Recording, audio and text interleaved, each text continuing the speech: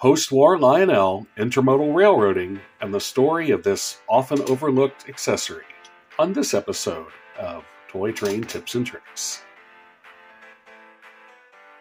Hello again, this is Mike with Toy Train Tips and Tricks, and today we're taking a look at what I believe is one of the unsung accessories of the post-war era, the Lionel number 460 piggyback transportation set.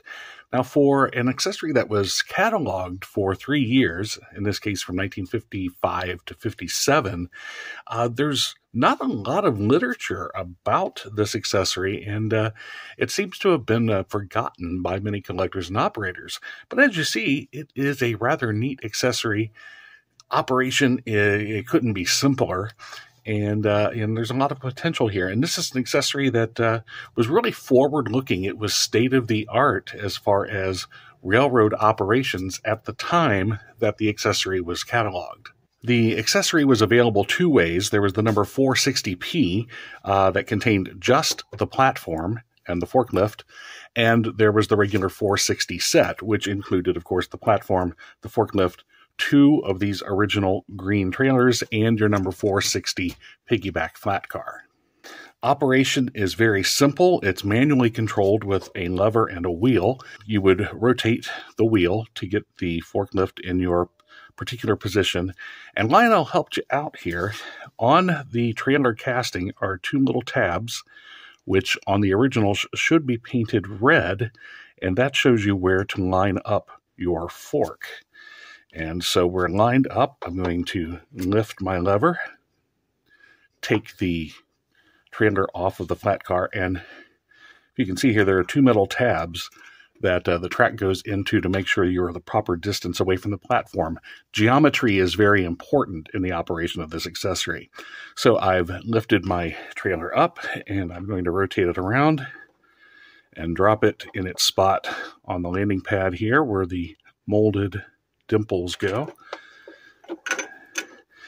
and rotate it around, and I can do the same thing with the other car. I'm not going to on this car because actually I need to make a little repair to this car, this trailer. So this set is not in perfect condition. I have a few minor repairs, replacements, but the operation is great. So things that are missing, there's a screw that's supposed to go here that holds the forklift onto our mechanism. There is a little blue man who goes here on the forklift, and he is, there are reproductions available for under $5. They're all over. But he's really undersized. He's practically just slightly over HO scale. As you see, this is undersized. And I'm missing one wheel, which again, reproductions are available. Probably just going to take this wheel and use it as a pattern and 3D print a match to the other side. The wheels don't actually need to rotate. As a matter of fact, they do not touch the platform. They are raised up and out of the way. They're just for decoration. The flat car is intact, the 3460 flat car with the metal racking that holds the piggybacks in place, and the piggyback trailers themselves. These are the originals. The original green come with the 460 set. Should have the Lionel trains placards on either side, as well as Freuhoff, I think is pronounced, Duravan, an actual product. And originals will also have a sticker right down here. This one has fallen off. You can see part of the original sticker on this one, where it also said Freuhoff. Now, this one, there's a metal clip here that is missing, and so this comes off. That's why I'm not going to show the operation of this trailer until I make this little minor repair. So because this one was not in perfect box condition, I got it for a surprisingly low price. Matter of fact, I paid more for shipping than I paid for the actual product. My 14-year-old spent hours playing with this when it came, even before I got it even close to putting it on the layout, just putting the trailer on, putting the trailer off. So in the age of video games, this simple mechanism works. Now, as I mentioned, there's not a lot of documentation on these. As a matter of fact, for the mechanism itself, I've never seen an exploded diagram, just an instruction sheet. And so I've only seen one of these taken apart. And even that was not in person, it's in a video. So I'm going to take this apart so we can see what's going on inside. And I think what we're going to find is that this one has been modified somewhat from the original factory version. So to take it apart, I've removed the trailers, I've removed the track. Normally, we would have to unscrew the screw that's here, but in this case, we're just going to pick it up, move it away. And then we have 2 screws right here. And you see this one, again, it's not in perfect condition. There's a crack there, but that doesn't affect my operation any at all. I'm going to remove these 2 screws, and that's going to give us access to the inside. Turn it over. And with this side loose now, there are 2 tabs over here, and we can just reach in and pull this bottom plate off. And now we have access. So on this side, this is basically our lever that controls the height of the fork. So on this, yes, there's some gunk there that needs to be cleaned off. It's making that sticky.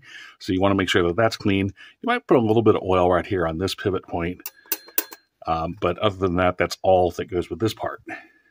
So here you see we have our wheel and a long rod that goes to this metal stopper here and to this metal plate. Now, the only other version of this I've ever seen, this metal plate was smooth. And let's try to zoom in here. If you look here, these striations, also the other version I've seen did not have these 2 washers, which help keep the rod in the proper position. Hello, this is Mike of the future butting in. Since shooting this part of the video, I've continued to be curious about the mechanism used in my number 460. I still have been unable to locate either an exploded diagram or another example of a number 460 mechanism to examine to compare with mine. But I did find the exploded parts diagram for the number 462 derrick platform that shares many of the same parts with the number 460. And what I have found is that clearly my mechanism has been modified. First of all, the rubber tip at the end of the drive shaft should be a number 460-25 rubber sleeve. That was the same part that was used in the number 462, and it is clearly not the part that is in mine.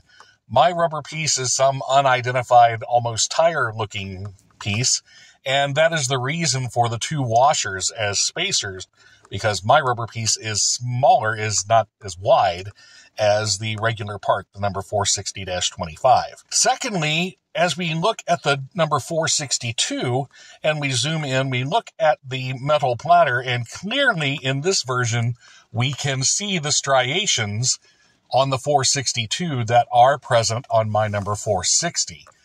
That leads me to believe that either the part was modified somewhere in production as an improvement of the mechanism from the completely smooth version to the striated version, or someone, when they modified the other rubber piece, also modified this by taking the platter off of a number 462 derrick platform and putting it on my number 460. So if anyone has any additional information about this particular part and the striations on the metal platter, please leave a comment and enlighten us on this detail so that we can all learn together. And now back to your regular video. There is clearly too much grease here, so I'm going to clean some of this off. Just slide that. And let's get rid of some of this excess. The whole thing comes off, that's okay. Yeah, that looks a whole lot better. Actually, we'll put our washers back on here. Our 2 washers for spacers. Our little rubber, this looks like a wheel. And we're just going to pop that on there.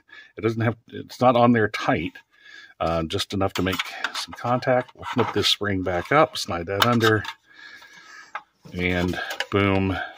You might find for your particular application that you might need to bend the angle of this slightly, depending on, if the fork is too high at rest, it's not going to fit underneath the trailers. If it's too low, it won't fit over onto the flat car. So you need to get it in that proper range.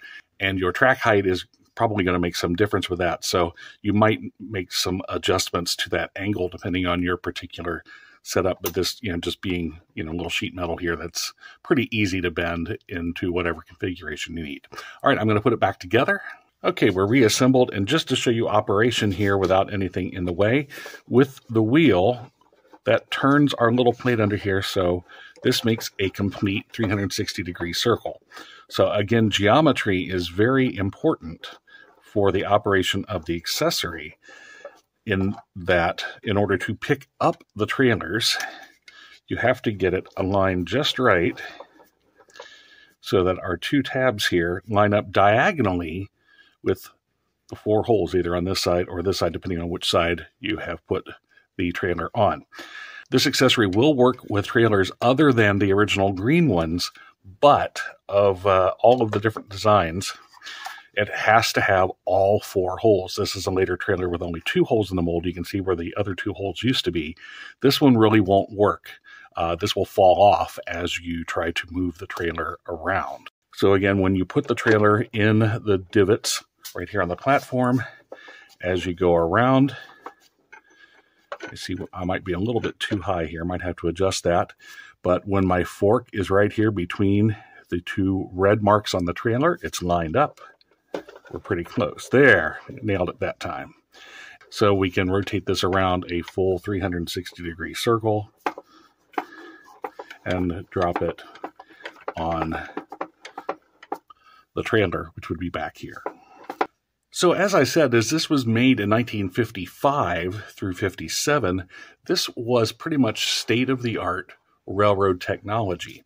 Now, the idea of carrying trailers on flat cars really goes back to the end of the 19th century, but it was of limited use. Things like circus trailers, sometimes horse-drawn carts, but as a regular service, putting trailers on flat cars really didn't begin until about 1936. The Chicago Great Western Railroad started using some service to some of the smaller towns along its route. This practice was deemed successful, and it was picked up by several other railroads, including the New Haven, which by the outbreak of World War II, the New Haven had the largest piggyback fleet of any North American railroad. Still, at this time, most of our piggyback service was just an individual trailer or 2 mixed in with a regular freight. There was not dedicated trailer trains to this point, not until 1953, when Southern Pacific began service of dedicated trains of nothing but piggyback service for less than carload service. So by 1955, when this accessory was made, not only Southern Pacific, but Pennsylvania, Norfolk, and Western, other railroads were catching on to the efficiencies of using this piggyback trailer service for less than carload service. And it was taking off by leaps and bounds. Also, most piggyback service at this time did use shorter trailers such as this. This one measures out to just under 20 feet. 20-foot to about 28-foot trailers were typical in piggyback service up until the late 1950s. And even after, you often found the shorter trailers in piggyback service. As a matter of fact, even today, 28-foot trailers are the preferred method for parcel services like FedEx, UPS, etc. Keeping in mind that, first of all, piggyback service itself was brand new to the scene, but also that the interstate highway system was yet to be constructed. Most trailers were built pretty light duty for just around town service. We didn't have the long haul roadworthy trailers that we have today in 1955. Most trailers were loaded not using forklifts, but using ramps, where a truck would pick up the trailer and back it onto a long string of trailers, one at a time. Then these lightweight trailers had to have jack stands applied and had to be strapped down to the flat car in order to make it, because the suspensions were not sufficient to hold the trailers on the flat cars themselves without damaging the trailers. It wasn't until later in the 1950s and the 1960s when dedicated trailer on flat car, or TOFC equipment was being made with built-in fifth wheels. And by then the trailers were getting longer, 35, 40, 45, 48, up to today's 53 foot. And they were made for more long haul, heavy duty service with stiffer underframes. And so it was just a matter of getting the trailer onto the flat car. So while the idea of putting trailers on and off of flat cars using a forklift, it probably existed. Matter of fact, it most certainly existed in some form. Ramp service in the 1950s was by far the most common. Now today, special forklifts, either from side loaders, straddle loaders, or overhead cranes, are the most common way to load and unload trailers and containers onto flat cars. But as we look at the markings here on the forklift, the Ross trail loader, by the way, early versions had the sticker like this, later versions were heat stamped. This Ross trail loader, why is there a sticker here? Lionel was be very unlikely to go to the added cost of marking these with an actual brand name, Ross. Ross was a Michigan firm that built forklifts, tractors, and such. Apparently, many of their products went to England during World War II for the war effort. Ross was bought by Clark Equipment in 1953, but the Ross name survived for a while.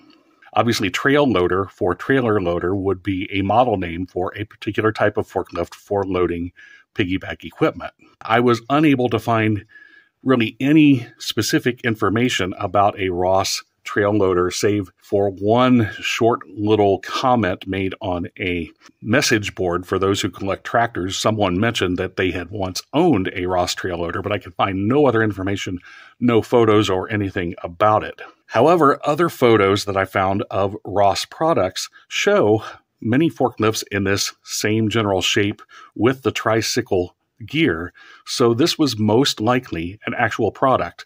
Otherwise, Lionel, again, would not have gone to the expense of adding this. As a matter of fact, Ross probably paid Lionel a fee to have this put on their product. The Ross trail loader most certainly existed. How successful it was in the 1950s, it's hard to say. Since even as trailers became longer and longer for piggyback service and highway service through the 60s, 70s, 80s, and up to today, it's still not unreasonable to use these shorter trailers on your layout, because many of these short trailers are still popular with parcel services like UPS, FedEx, even the US Mail. So even having these short trailers mixed in with the longer 40, 45, and 48 feet is not out of the question today. One problem with the Lionel version of piggyback service, though, is having the trailers back-to-back as such.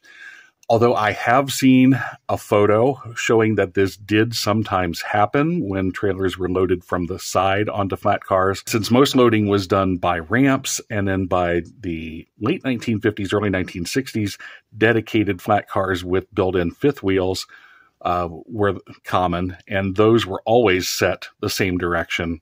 This is the actual configuration that your trailer should be in. However, not only with the loader, but with the mechanism that holds the trailers onto the flat car, this won't work very well. So if you can ignore that one little problem with their operation, otherwise, Lionel's piggyback operations are pretty close to prototype. So here again, we have the Lionel number 460 piggyback platform, a neat little accessory that has been largely ignored over the past several decades. It's an inexpensive accessory as long as you're not getting the complete boxed version with all inserts. When you get a version that needs a little bit of work like this one, you can get it for quite a discount. But it is still fun, and it still reflects regular, realistic railroad operations. So I hope you've enjoyed this video as much as I've enjoyed making it. And again, if so, please like it, share it, subscribe, and tell your friends, tell your neighbors. Meanwhile, keep those trains and trailers running, and we'll catch you next time on Toy Train Tips and Tricks.